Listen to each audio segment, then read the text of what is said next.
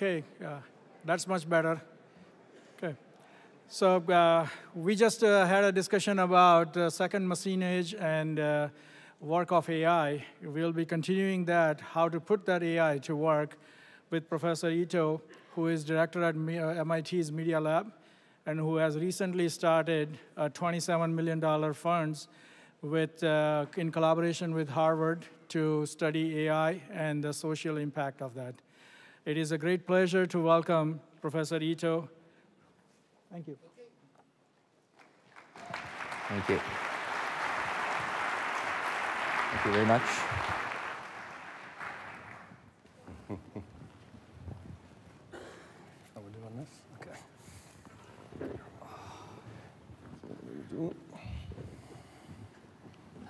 Hi, so we've got a great panel, and part of the program is going to be with people starting out explaining partially what they're doing, what they're interested in. So I'm not going to go into each of their bios. But let me just start out with a few thoughts about this panel, and then I'll hand it over to Josh, and then we'll go down the line. But I don't know how many of you have read the book, The Master Algorithm by Pedro Domingos. It's somewhat technical, but I think it's the best overall book that I've read. But there's a great quote in it that says, "People worry that computers will get too smart and take over the world. But the real problem is that they're stupid and they've already taken over the world." And I think that helps frame kind of where I think at least the beginning of this conversation should be, which is that a lot of people talk about this existential risk of AIs coming and thinking humans are a bad idea and making us house pets and all these other things. But in fact, we have machine learning. And it's funny also the definition of AI. This panel uses AI, but AI is often described as the thing that we haven't been able to do yet. And then we often talk about machine learning or other things as the stuff that we're actually doing. I want to focus on stuff that we're actually doing or that is likely to happen very soon, because I think those are the things that we really have to work on, both from a business perspective and a regulatory perspective. There's a really interesting, in Lawrence Lessig's book, Code, he draws a diagram of 4 quadrants with law at the top, architecture, technical architecture at the bottom, and then markets on one side and norms on the other. And those are the 4 things that affect you, policy, whatever. So you can try to create laws that affect things. You can change technology to affect things. The norms in society affect things, and the markets can affect things. And those all relate to each other, but that's how we sort of move forward on ideas like, let's say, autonomous vehicles. One of our faculty members, Iyad Rahwan, in our lab, did a survey of people, and the result, it was sort of this trolley problem trade-off thing, and the result was most people believed that it was moral for a car to sacrifice the passenger to save more lives, okay? But they said they would never buy that car. But everybody else should. And, but the other thing they said is that government should not force that as a regulation. So that's an interesting conundrum where the majority of people polled believe society should be one way, but it's telling us that markets and government laws, those two together aren't going to solve, or at least aren't going to create the world that they believe is morally correct. So one of the things I think that we work a lot at MIT on is thinking about how do we bring these pieces together to try to design something that is optimized for society rather than just optimized for the market or just optimized for the regulators. And so I want to sort of hit at least some of those topics as we go into these things. And I guess the last thing I'll say is, since the very beginning of AI, there's always been sort of augmentation versus automation.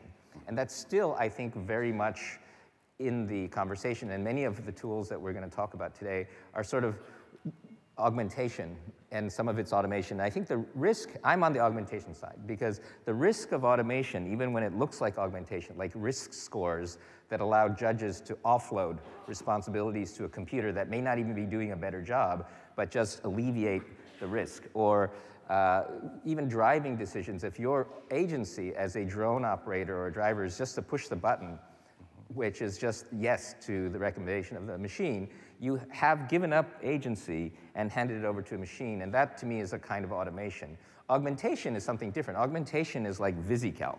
It's here's a bunch of creativity that I couldn't have done in the past, but now these tools allow me to both understand more of what's going on, but also contribute and enhance my creativity. And so I call this the VisiCalc versus dollhouses problem. I'd rather have Legos than a dollhouse. And VisiCalc was a great program for me because it was very generative.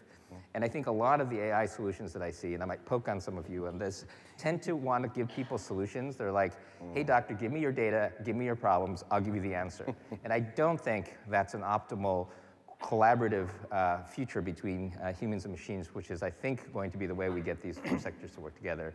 And with that, I'm going to hand it over to Josh to talk a little bit about. Okay.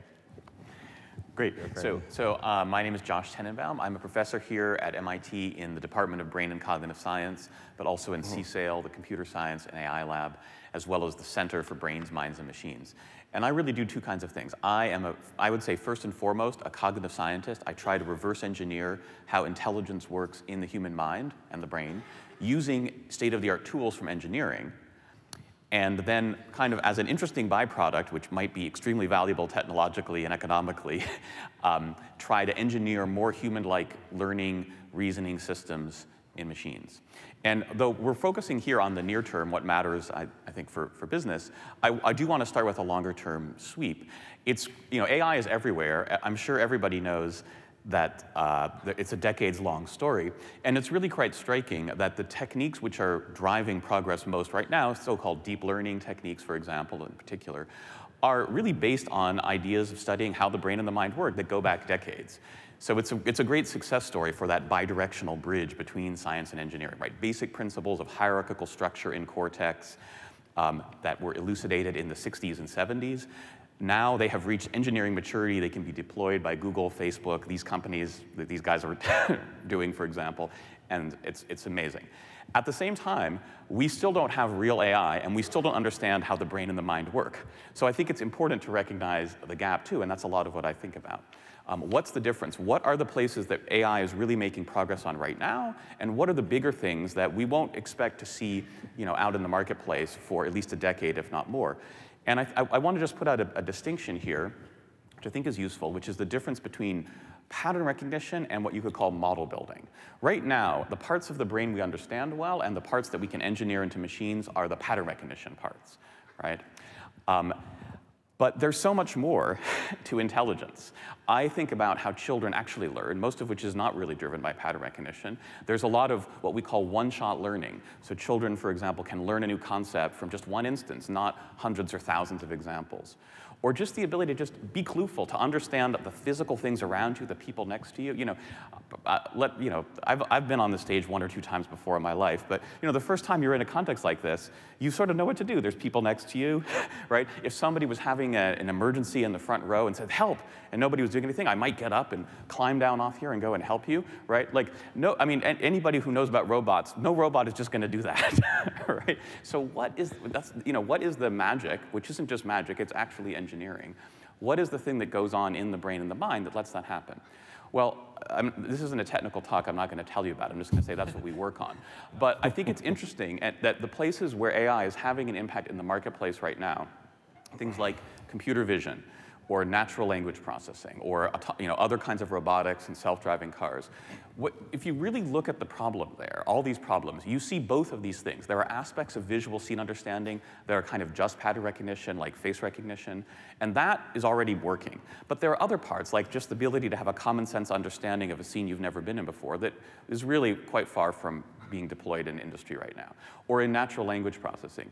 We're starting to see systems that can do kind of question answering because with enough data, you can recognize patterns in the questions that people ask and the kinds of answers that they think are good. But that's very different from actually a machine that you can really have a conversation with, right? Particularly on a topic that hasn't already been had by other people, right?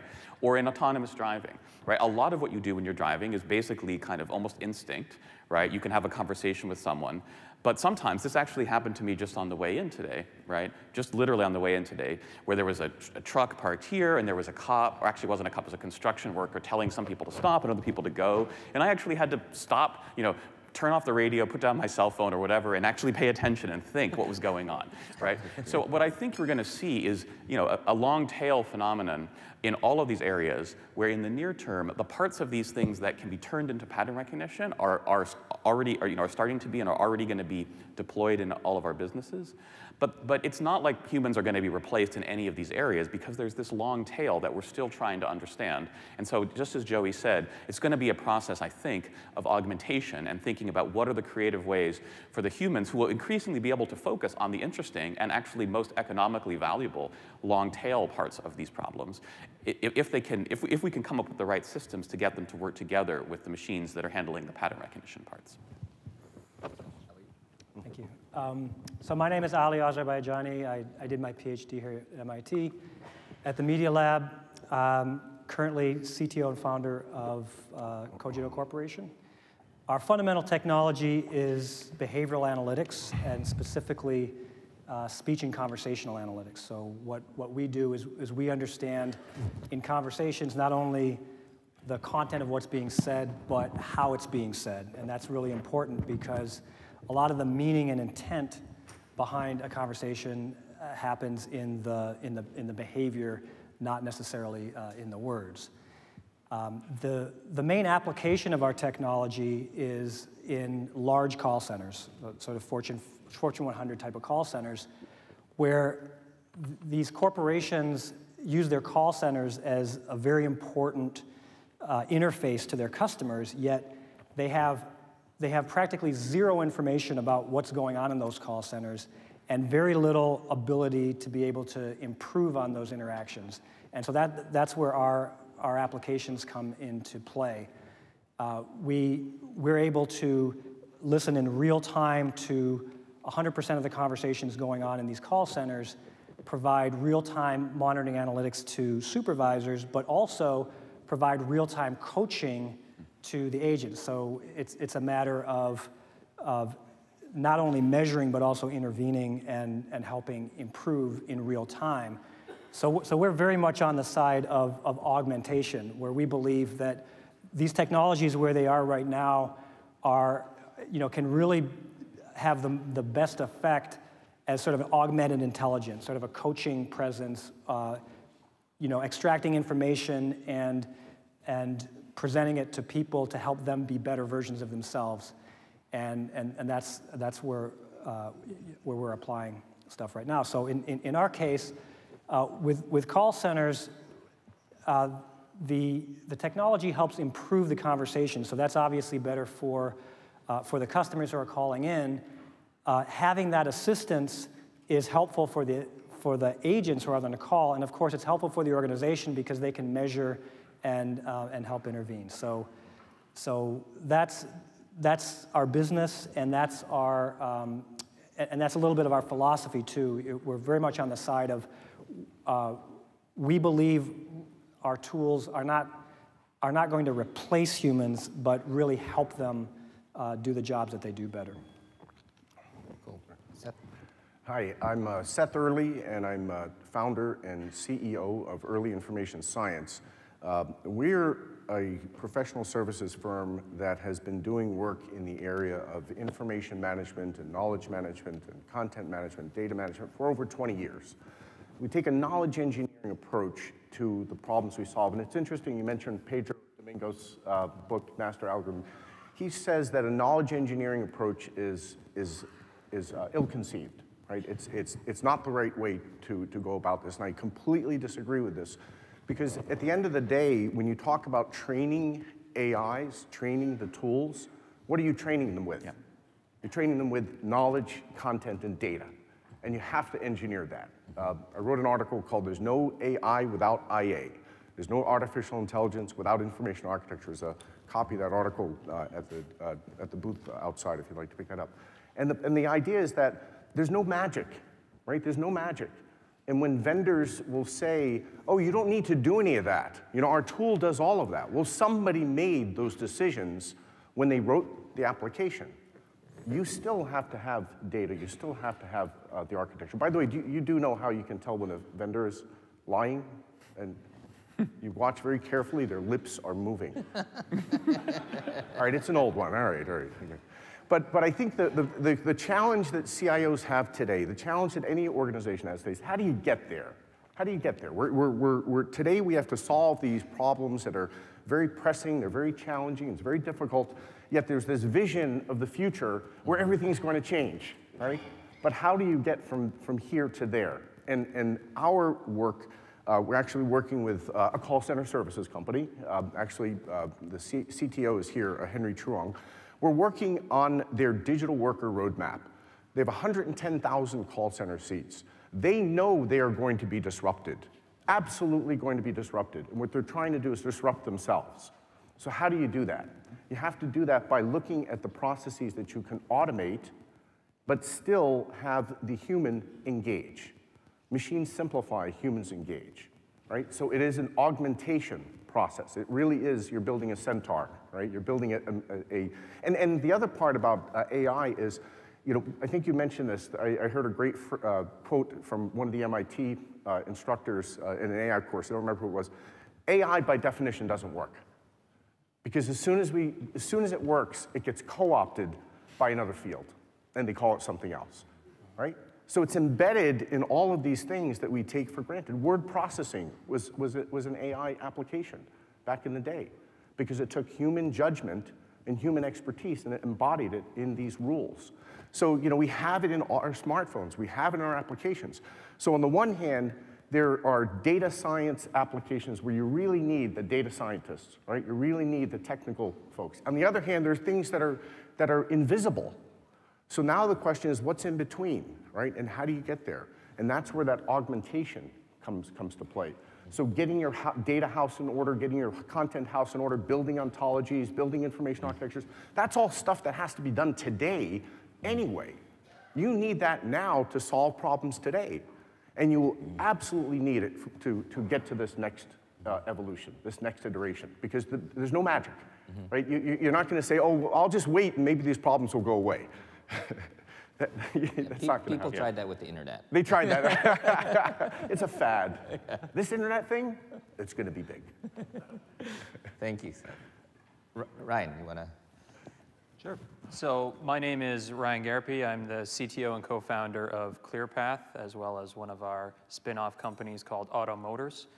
Fundamentally, one of the largest things we've been working on these days is deploying fleets of self-driving vehicles into industrial applications. So into factories, into warehouses, starting with materials movement, but obviously there's broader goals beyond that. We do believe that in the long term, the promise of robotics and autonomous systems can make a lot of what we presently believe as is low-value work just a thing of the past. So we focus on materials handling in warehouses right now because generic materials handling usually takes up to between about 30 and 75% of any item's cost. Any item that you buy, you're paying between 30 and 75% of a tax just on people who move it from point A to point B. Not assembly tasks, just that physical motion of items from point A to point B. So we think it's an ideal place. And with the advent of and progress in AI and robotics, it's now become feasible to deploy these systems in brownfield applications to work in and around people, as opposed to being fenced off. And that's provided almost too many applications, too many potential applications for us to count. And I think taking from that, I'd say the one caution which I might bring forward, possibly less along the lines of the vendor caution, is to set expectations correctly when you're working within your organization and exploring this technology, similar to what Josh was saying about the things that AI can do right now. It's making a ton of progress in pattern recognition, but in world building and understanding the world, not so much. And we've seen examples in the past in other areas of technology where these expectations have been set so high, and then entire industries will start discarding that technology. The mining industry is a good example of this. Mining robotics was, I think, set a setback a few decades ago when people set these very high expectations of fully automated mines within 5 years, and then nothing happened. So I think that's something that we need to collectively be careful about, is there's a tremendous amount of potential in AI, but let's not go saying that it's going to solve every problem without human intervention, for example. This is something that we do very early on when we go into factories, is we go into factories and say, we are striving to achieve human-level performance in materials transport, but we're not there yet. You're going to have to help the robot through some situations. It's going to get occasionally confused because there's an infinite variability of environments that we're deployed in. And we're not allowed a safety driver, right? If you have a safety driver, the value proposition disappears entirely. But you still need to have someone periodically checking in on the systems. And it's important to set those expectations no matter which field you're in. There's a name for that. It's called Amara's Law. Apparently, Amara was the first person who said that technology, people tend to overestimate short-term impact and underestimate long-term impact. I think it's sort of a general rule, and I think we're sort of, there's also the Gartner hype cycle. It's hard to tell exactly where we are on the cycle, but we're somewhere on that cycle, and I think, this is, I'm going to go off script a little bit because I have been talking to CIOs, looking at these questions, and just listening to what you guys just said.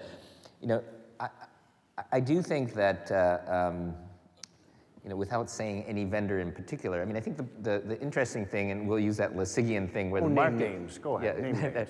Because there's some names in the questions, but because there's a business model, right, that people need to create a product that is sticky, right, that provides a solution without making it so much of a solution that the vendor's no longer necessary. And I think one of the tricky things is that, it's basically vendor lock-in, right? And I think that, so there's one piece like that, but the problem with AI that I've noticed is that, at least in the short run, and Josh can also talk about this too, so the question really is, so first of all, when I talk to CIOs, they're having a really hard time finding talented people.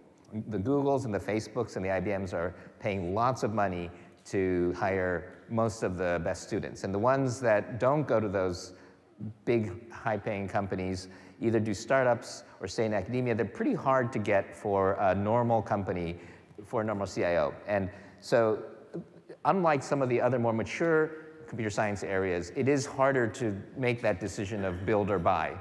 And so I think one of the things that these vendors have is they kind of have a little bit of a lock-in on talent. So one question is, how's that talent availability curve going to evolve? I hope that the tools become a little bit easier so that you don't have to be a PhD in order to train a machine. And maybe the vendors there'll be competition that will create people who will create tools that are more consumable and trainable and usable by experts in the field rather than experts in machine learning and engineering, but kind of including the time scale and the reality of this problem and where you guys fit into that. Can you, because I think if I were CEO, this is kind of what I need to know, right? Do I have a shot at hiring the right people and building at least some of this expertise internally, or do I have to be dependent on a network of vendors? It's a good question. Yeah, it is a good question. Can I just jump in and say one thing, which is to echo some of the things people were saying, what you were saying and what you were saying, and binding those together. Everyone. This narrative that expert systems were the thing of the past is completely false. I completely agree with you. All the AI things right now are expert systems. Right. They're built in a somewhat different way. They're not trying to consciously extract experts' verbalizable knowledge for the most part, but they're built by teams of two kinds of experts, machine learning experts and domain experts, right?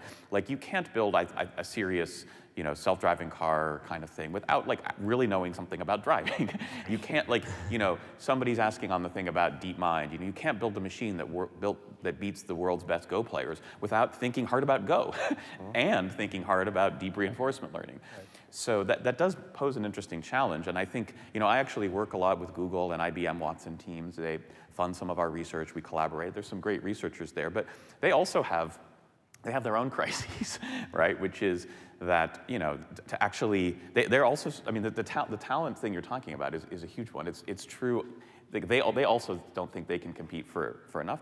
And to do something useful in a particular business application, they actually have to know something about that business. None of these tools are out-of-the-box tools, and there's always going to be human designers in the loop, not just humans in the loop when the system does something unpredictable, but as the problem landscape, even the problem of like moving stuff around in a warehouse, that will keep changing. The problem will keep changing. So you'll keep needing human experts who understand the issues of material transport and robotics to keep improving these systems to adapt in a changing landscape. It's not the systems themselves that are adapting.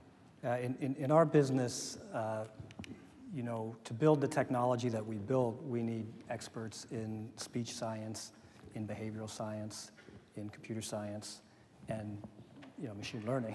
Yeah. So one of the things that makes our company unique is that we've been able to assemble that community of experts to be able to build the behavioral analytics that we do. I don't know that, just looking at our technology in particular, I don't think that's something that companies are going to do for themselves. You'd have to have a very specialized company like ours to build that and provide the tools in some way that people can use. Mm-hmm. But by providing the service and the platform, some of our customers are actually using our system then to, as inputs into their own data science to understand, well, if we have these conversational analytics and we add them to other properties about people, then what can we figure out about people? So I think that's, I think where I would come down mostly on that question is that you're not going to be building, specialized intelligence systems. But do you think you're creating the ability of the customer to cultivate internal expertise on machine learning using your tool? I don't think that's the point of it. Yeah, I don't think that's the point of our tool. If we do our job right, then we can provide systems that are trained to do do particular tasks.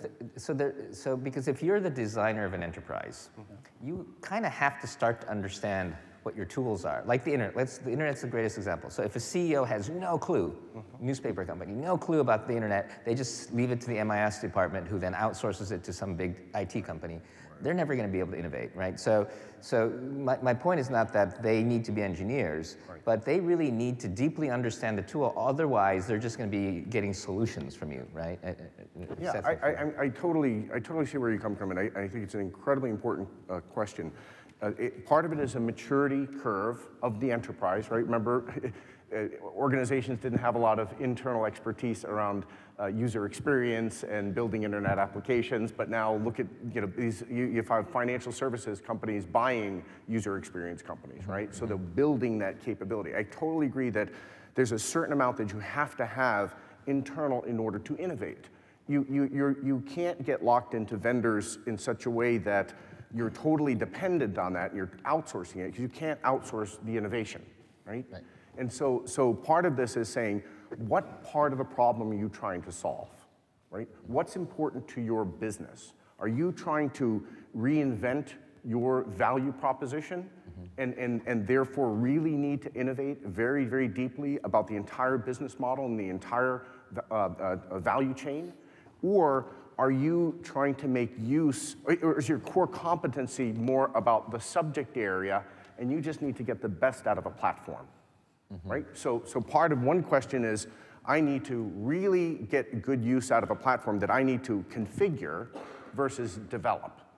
And so it's deciding what problem you're trying to solve and what skill set. Let me just give you a specific example. So we have these risk scores being created by machines, okay? And judges, prosecutors, and parole boards are now using the risk score, right? And the risk score is being generated by a machine that's designed by people from DOJ and other people. Yeah. So there's some domain experts in the design, but the judge who gets the risk score of 9 for Ali and says, you know what?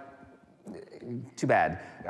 Sorry, Ali. He or she doesn't know how that data got in and how the algorithms work. And right now, the interface doesn't provide any more detail than a number. And to me, that's a solutionist approach. And what that doesn't do is it doesn't give the judge any insight into what's going on in the machine. And thus, give any insight on how to change the system. So that's my concern, is like some of these Oracle-like solution companies that just want to pop up. Now, having said that, if you have a piece like logistics where, no, this doesn't, okay, we just want this to work better, Right. I think that makes sense. But, and in the early phase, I think a lot of it is just making the system you already have more efficient. But the next phase is always going to be, then now that's done, how do we innovate? And unless you understand, I don't think you innovate. Yeah, so let me give you some examples from our technology. So we actually have two kinds of scoring that we give our customers. One kind of scoring is a sort of composite score that you're right. You have to kind of understand a little bit of it. Those scores we only give to supervisors because we need to train them to understand what that means and how to react to it and how to use it. And they're generally most valuable in aggregate because you can get statistical inferences and know where to focus attention, for example. To agents, to individual agents, we give a different kind of feedback. We give very concretely actionable information, like you're talking too fast or you're interrupting people or things like that. And that's the value of being able, part of our value proposition is that we can do this in real time, so we can provide interventions in one way, but we can also provide information in another way. So I think, I take your point on that and we've always struggled with that in our product, is that we don't want to just push out a number or a dummy light that says, this is a bad thing or this is a good thing, because you run the risk of losing trust with your users if it turns out that's not actually 100% accurate. And none of this stuff, statistically is 100% accurate. You're trying to interpret human behavior. So that's establishing trust is really important. There's research on this, right? It's the so-called algorithm aversion literature, right? Like, people are happy to trust algorithms as long as they're doing the right thing. But if they give you if they make a mistake once, then people will back off and say, well, I guess I can't trust it anymore, right? So things like, how do you give insight into what the algorithms are doing, get more of a real feedback loop there, as you're sort of suggesting, and how do you build that in the context of like this real-time interaction? I think that's really important. Ryan, did you want to say something? Yeah, I was coming back to the original thrust of the question here, which is, where do these people come from? We're generating, there's a lot of smart people graduating with doctorates. They're getting snapped up by IBM and Google. Some of you, I'm sure, are in this room, so congratulations. But there have been a few other initiatives meant to solve that. So I'm from north of the border slightly, and one of the things that we've done, and I say we more as a country, is we've put together recently a number of initiatives, the Pan-Canadian AI Initiative, the Vector Institute. All of these things are meant not only, first, to continue to progress fundamental research. So, Jeff Hinton, for instance, is coming back to Toronto to help run this institute and move these things along. Richard Sutton, Yeshua Bengio, they're all people very deeply involved in this new AI renaissance are all staying and doing the fundamental research. But the other thing that's being done is providing the ability for people who are not necessarily AI scientists, if I can use the term, to get trained up on the tools. So undergraduate options and majors with a focus in this area are being planned for right now. We're planning for intensive courses for software engineers to spend a 2-week intensive learning about a tool like something like TensorFlow, for instance. Just go through this and be taught by people who actually know what they're doing and understand the background. And one of the other things that's happened is the private sector is being engaged. So we're talking about banks and other companies like that who aren't their traditional self-driving vehicle or other large computer firms. They're also getting involved here. So they're sponsoring these initiatives. They're co-sponsoring it, and that gives them the ability to help engage with these customers Are you part? I mean, I think that's great. Are you part of the Vector Institute, yes, for example? Yes, yeah. So I mean, so just to echo that, I think Canada is way ahead of the U.S. here, and we need to catch up. So at MIT, we're thinking about that. We know about the Vector Institute. Several of our former graduates are some of the founding academic partners, and I think it's a great thing. So I think MIT needs to consider doing something like that. Boston, Cambridge needs it. The United States needs something like that. Not to mention other parts of the world, and that these are institutes, engines to not just drive research and to not just drive innovation and entrepreneurship. I think that's another great angle of a place like Vector Institute at Toronto. But just as you're saying, to really much more broadly disseminate the skill set and the tools to the whole industry community.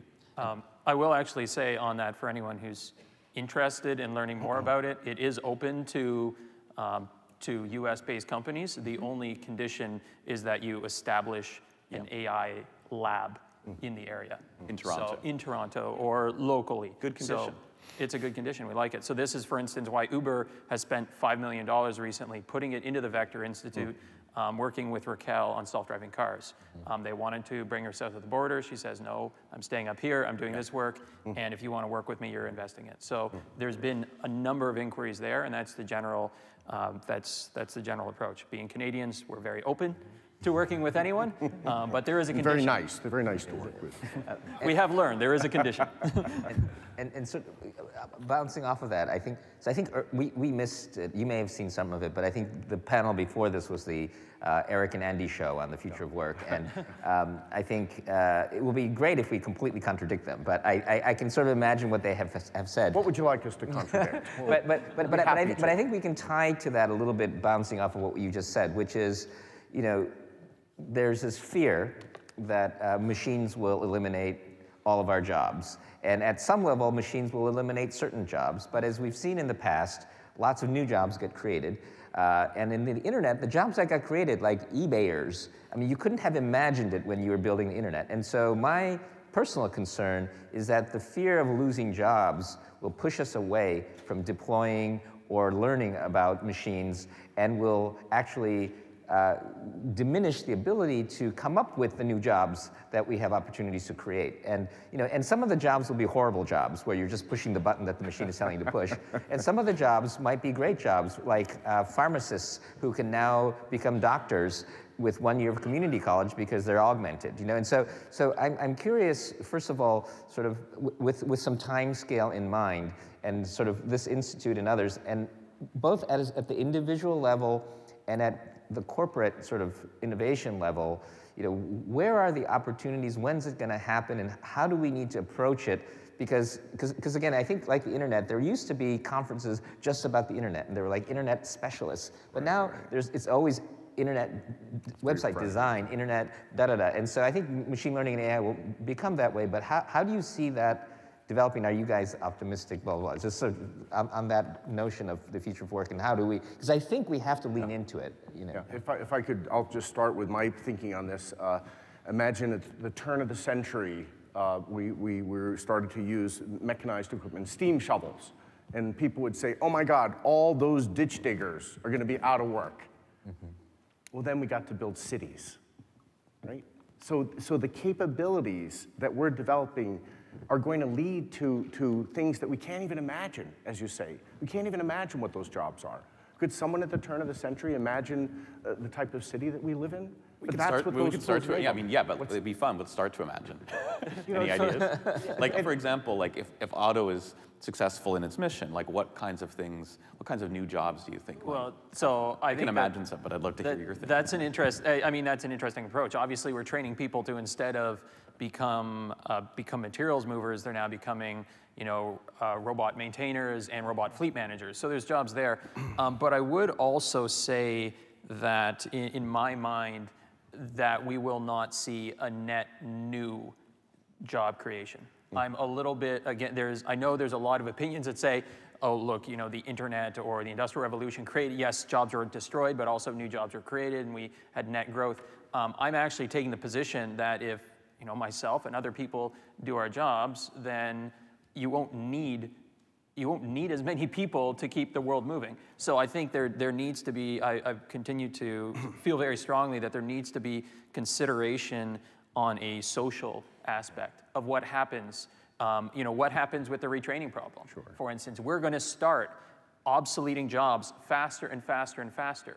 What happens, the prototypical example is truck drivers. Yes. Truck drivers cannot afford to go back to school, and it's actually reasonable to assume that 90% of truck driving jobs will disappear within a generation. Now that will be a massive, massive shock to society if those and other jobs disappear that quickly. So I think we also need to be looking at at various changes to the social. We can make more professors. Everyone can be professors. Well, I mean, it is kind of like with farming, right? It doesn't take nearly as many people to keep the world fed. And so people had to not just get new jobs, but whole cultures or subcultures disappeared or changed. Massive movements of people from places where farming was good to do to other kinds of things. And I think, we may see some of that. Yeah. I think consumption, I mean, this may be taken as a challenge to some people, but consumption, I feel, has a natural limit on how fast you can consume things. I mean, you're limited just by fundamentals of resource extraction and, human, like I could buy an iPhone every year, but I don't. Yeah. Like there's certain fundamentals there. As much as companies may want you to buy more, there are limitations there. But there's also ways of I mean, I like to think about, I agree. I mean, you're in the industry where you have to be most worried, but there's also ways in which your industry might create other kinds of jobs, enable things. Like I know someone who started in the Bay Area a company she just started her own small business to do artisan baking of bread to order. So she puts out different kinds of breads, and you order it the night before, she bakes it, and then she delivers it to your house. Now, she spends most of her time now driving around Silicon Valley delivering bread to rich people's houses. Well, she has the automated people like that. She could do a lot more, and other people. There's all sorts of. Again, it's like the analog of the eBayers, right? There's all sorts of people who might have something they'd like to do, and they could be enabled by these kinds of deliveries. There's no doubt that there's going to be an enormous amount of disruption. There's no doubt, but there's so much work that needs to be done now, even to train these agents. Yeah. Training bots is going to be something that's going to take a lot of time. You might be a whole class of bot trainers. Absolutely, bot trainers. That's absolutely true. Yeah, I think the thing to watch out for is there's certainly going to be new jobs that are pretty obvious, but those jobs are a different kind of job. Yeah. So when you're talking about, for example, people who used to move stuff around, now they're robot technicians, but those are different kinds of jobs. Right.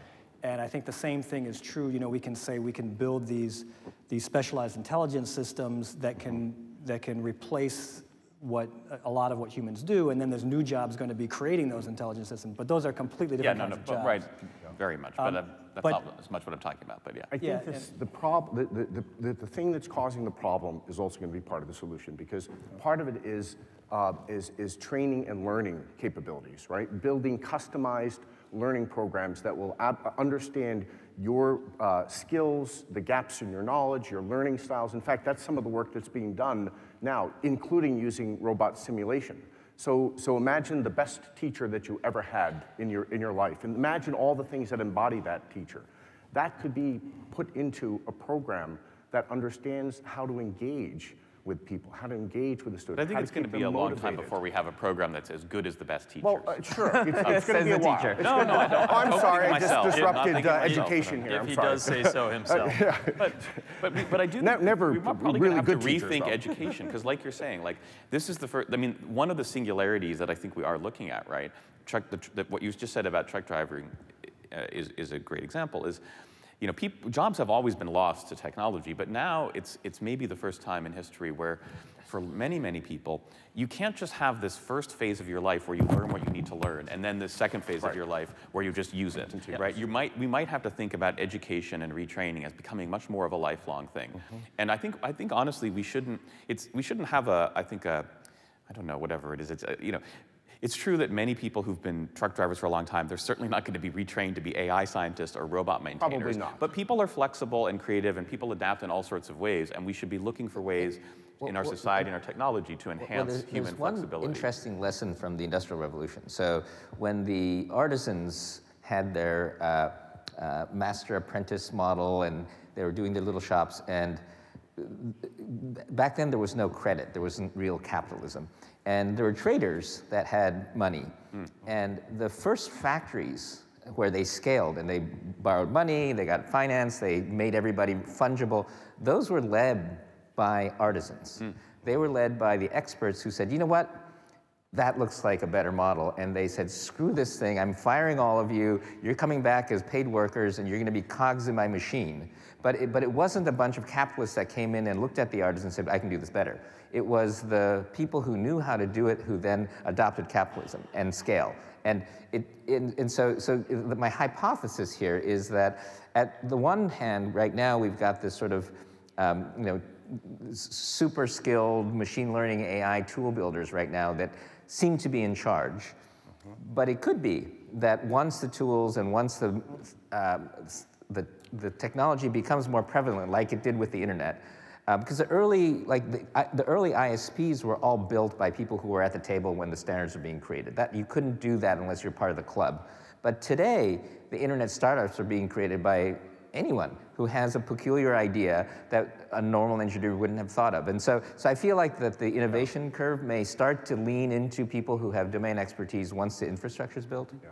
I totally agree. I think it's going to become the application of the tools to the problems rather than the tools themselves. And I think that's the theory. And I want to actually ask one of the questions on this tool that we have, Slido.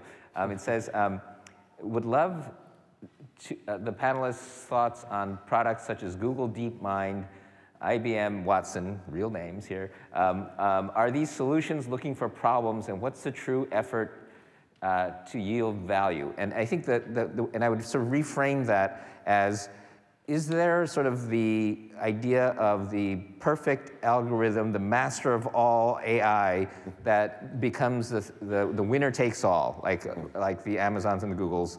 Is that the prevalent model, or is it going to be kind of what we were leading up to earlier, which is once the tools become sort of available, the real value will be generated by domain experts? Do you guys have any thoughts? I have some thoughts around our field. To some extent, these are solutions waiting for problems because they're designed that way, right? They're designed to be sort of a platform that you can do learning on. But I think it's a fallacy to think that learning is the whole problem. So the example that I wanted to give is in our industry, there's a lot of talk about automated chatbots and things replacing humans in the call center. And the idea is that, well, with all this AI back end, like a Watson or a DeepMind or something, we can train these chatbots to be, to serve customers as well as humans. But the problem is that that's not the real problem that these call centers have with automation. I'll go back to something that you said earlier on, that there's no AI without information architecture. Right. Their major problem is that there's for a lot of our customers, their major problem is that their systems aren't connected very well, and that's one of the functions of having the human on the phone is that they're mitigating that. Because they understand I need to connect you to someone else, or this is the wrong right, line. or they just have a bunch of different systems that they have different interfaces to, and so your chatbot, even if they're understanding what you're saying and they can try to figure out what to do about it, they can't do anything until everything is actually connected, and so companies right now today are dealing with a different set of problems, and I think they have potential, but they require these tools. These sort of learning engines have potential, but they require that all of the data is there and connected and can communicate with them, and that the structure of your problem fits the structure that they provide. Just on that specific question, I think it's important to recognize that Google's DeepMind and IBM Watson, these are not products, right? These are business units. They are the names of divisions of companies. They're brands. They are brands. Yeah. And the people who work for those units have some great tools that they've built, which are tools looking for problems that, again, I think together with domain experts, they will need to do. So DeepMind is applying their tools, for example, in health.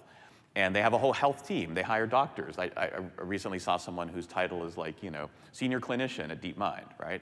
Similarly, Watson, IBM is looking very big at health. And, they hire people who know a lot about health. So you know, again, it's just important to say that there is no like general master learning algorithm that DeepMind has. They have a lot of smart people who've built some interesting tools. They do have an approach, though. Right. So they have an approach, and they do have some approaches that have more gravity than others, right?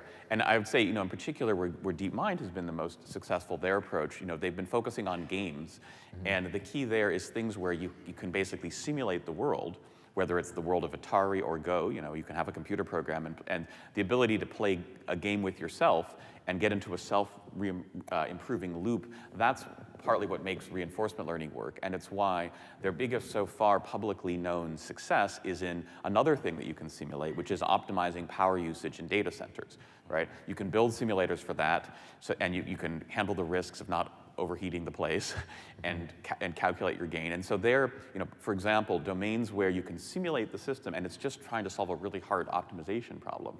That's, for example, where Google DeepMind's main technology is having the most impact in the short term. Whether health is like that is a big open question, and I think realistically the things they're doing in health are probably much more basic kinds of machine learning things, not fancy deep RL at this point. Well, I would reiterate the point that these are brands, and they're made of multiple components and multiple algorithms, and these are always changing, right? Yes, yeah. And they have to be applied to a specific problem. Getting back to the idea of the chatbot for customer service, why do we have customer service? Because something's screwed up. Something's not designed well, something's not working well. And the thing that we're trying to do is improve that, right? We're trying to go upstream with many, you know, RPA, robotic process automation, is going upstream and trying to connect some of those pieces together. So I think as we evolve and as organizations get better and they get better at these things, all of that stuff is going to change, right? And there's not going to be a single problem. It is an ecosystem that evolves. And so just as these algorithms are made of other routines and other components, all of those pieces will evolve as well. So there's never going to be one tool that's going to handle all of this. There will always be components that will change as your problem space changes. And when you think about a chatbot is just a channel. It's a channel. You still have to have the information. You still have to have the data. I talked to one vendor who said, they showed me how to configure the chatbot, and they showed me a list of question-answer pairs. I'm like, what? Really? Even with spelling like mistakes. Alice? It's like, really? No, that's not. You're not even close. And they said, well, the customer has a knowledge base that we connect to. Really? The customer has a knowledge base. Let's assume a can opener. Anyway, it's a problem that has to be solved at multiple levels. And again, there's always going to be multiple tools. And the thing that you don't want to do is get locked into a single vendor, because they'll say, give us 6 months, $2 million in all your content, and we'll figure it out. And that's what some of those vendors will do. And then you're locked in. And what are they doing? They're training the AI. What are they training it with? Your content. So getting your house in order and componentizing and architecting and getting that way you have portability across different environments, because all those components are going to change. All those solutions and algorithms are going to change. And I do I think, feel by like the way, you've been burned by this before. Something tells me. No, I've watched a lot of clients get burned. We just announced yesterday, this is sort of self-promoting, but we're working with the Toyota Research Institute to try to get all the car vendors, and this is where I think academia can help, to come together with a consortium on how to share data, how to work with regulators, because a lot of this actually should be the customers coming together in consortia around fields on how to use data. Because I think one of the problems is some vendors will try to create a solution using the customer's data and then sell it to other customers. So that's traditional management consulting pattern. And I think that's suboptimal, because it will, you know, that's a competitive advantage that you're losing suddenly. And I think in certain narrow areas that might work, but I think people aren't going to be easily sucked into that. And I think having some sort of consortia around that would be valuable. I'm going to go to the next question, because it's kind of interesting as well. It says, humans are susceptible to prevailing systems of thought or habits of mind. How do we prevent AI technologies that are designing and building, building to be susceptible to reinforce our own views? And let me add 2 examples. Again, using the Industrial Revolution history, because we've been looking at that as I wrote my recent book. So the steam engine was in the middle of the factory, and you had all these pulleys and axles and things that moved all of the machines. So there was power that was then mechanically moved around the factory. And when the electric motor was invented, what did they do? They replaced the steam engine, but they kept it in the middle of the factory. It took decades before they realized they could make smaller motors. And then it took even more time before they realized they could put motors in each of the machines and assemble the machine line based on function. And it just, and distribute the electricity instead. And so what's interesting is that we always try initially to just retrofit these pieces, and I think that's normal. But I think the amount of time it takes to get your head around what a new technology can do for the fundamental design of the whole thing is usually a long time.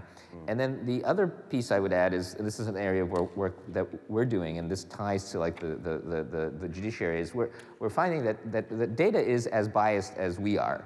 And we are just reinforcing our own biases. And even when we try to eliminate biases, it's very hard because we're not aware of our own biases. One of our students realized that one of the libraries used in in a huge number of computers for face recognition can't see dark colored faces.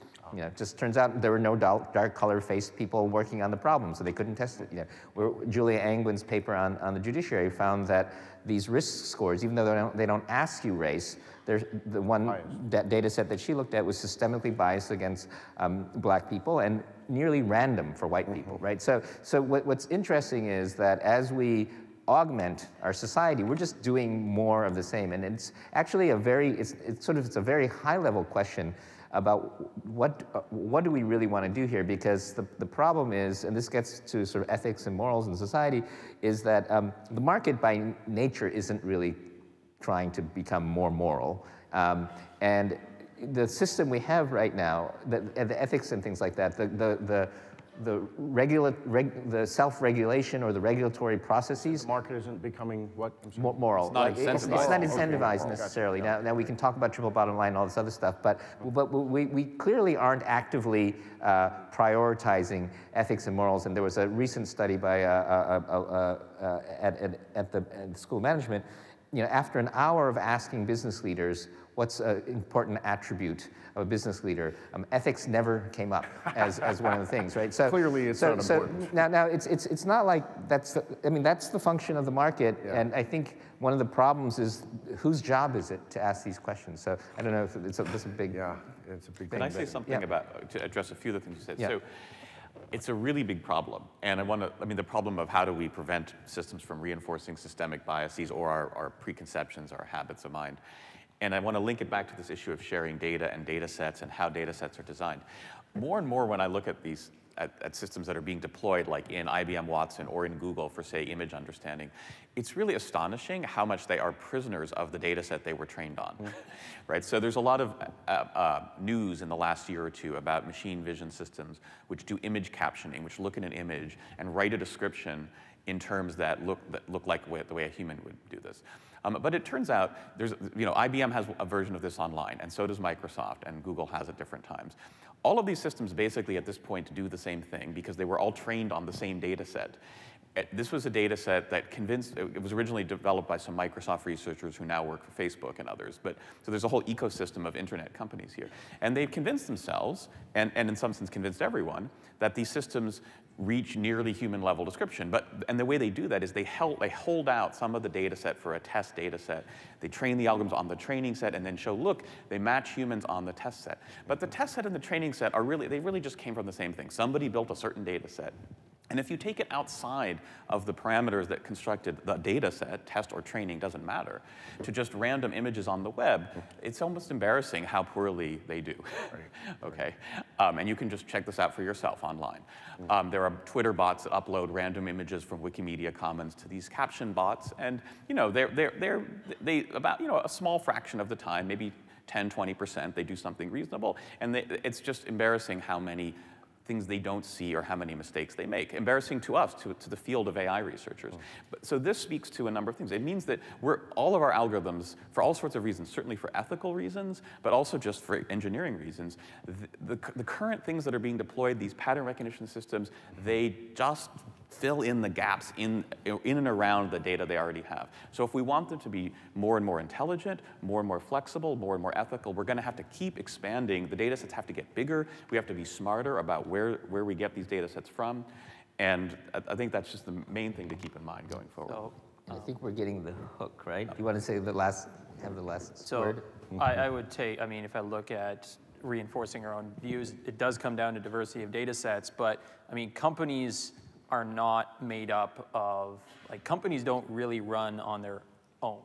There are senior people at organizations who can have significant influence, whether these are engineering, whether it's in IT, whether it's in business operations. So I think we talk about the world trending to be, there's no pressure to trend the world to be more moral. That's true, but I'd also argue in many cases there's no pressure trending the world to be less moral.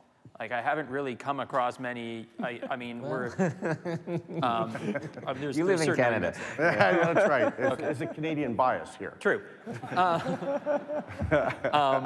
But what I would put forward to everyone. You sold your company to Uber, right? Pardon? Yeah. Pardon? Didn't you sell one of your companies to Uber? No, I would encourage you to contact trademarks@uber.com. Okay, I see. Okay. All right.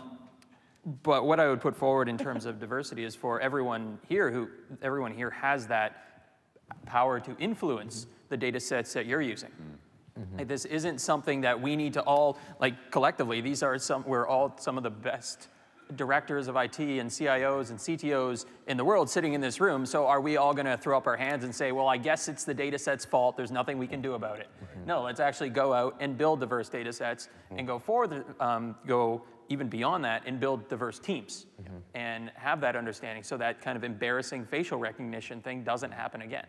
That's a very good note to end on. Thank you guys very much.